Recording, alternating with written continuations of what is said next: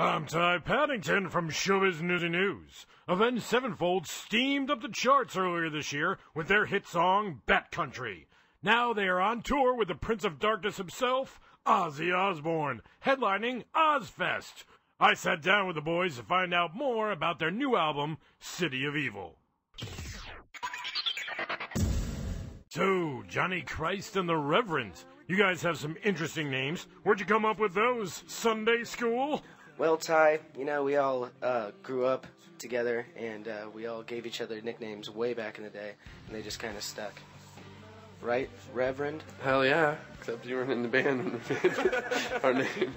Hey, thanks for that made-up story, Johnny. Lying always makes for a great interview. Poser. Moving on. Now that you guys are so huge, how do you guys treat the fans that look up to you so much? Well, Ty, we give them the special Axl Rose treatment. What? You give them a Cleveland steamer? Oh, wait, that was Rod Stewart. No, Rod drank the semen. Oh, never mind. Hey, I'm sorry, guys. What were you saying? We're always really polite and respectful, just like our idols were to us. That's the way it should be. Respect, Yeah. Respect for all the young musicians and all the kids who are really dedicated to us. We love you guys. That was so sweet. I'm about to cry. No, seriously. What the f***? What am I, on Oprah here? Hey, Johnny, you guys are no stranger to MTV. Let me pick 3 chicks from TRL. Lindsay Lohan, Kelly Clarkson, and Hilary Duff. Which one would you guys like to shag? I'd probably have to say Kelly Clarkson, because I bet you she'd hit a high note. Oh, Johnny comes up with a zinger. Loser.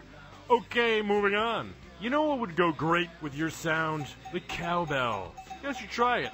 The only thing that I like about cowbell is that Christopher Walken said it. We sail without it. Wow, the way this interview is going, it's just so stimulating.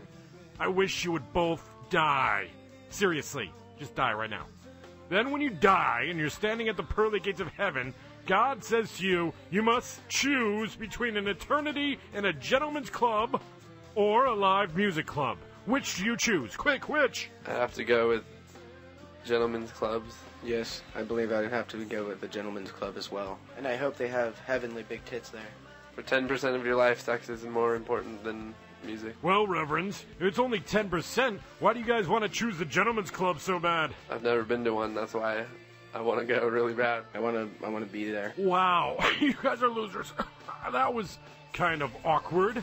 I guess the new age of rock and roll includes having friends that date Hilary Duff, liking TRL, and never going to strip clubs. Do you guys even know what rock and roll is? What was Ozzy thinking? Redeem yourselves. Tell me a favorite moment on the tour. We have a giant flying death bat, and he spits out CO2, which depletes all your oxygen. And I got a little blast from that and passed out. I forgot what I was doing, so there was a temporary hiatus in the first song of the show. Oh yeah, the bat. Dude, I was doing whippets off that thing's ass for like 2 hours before this interview. That bat rules!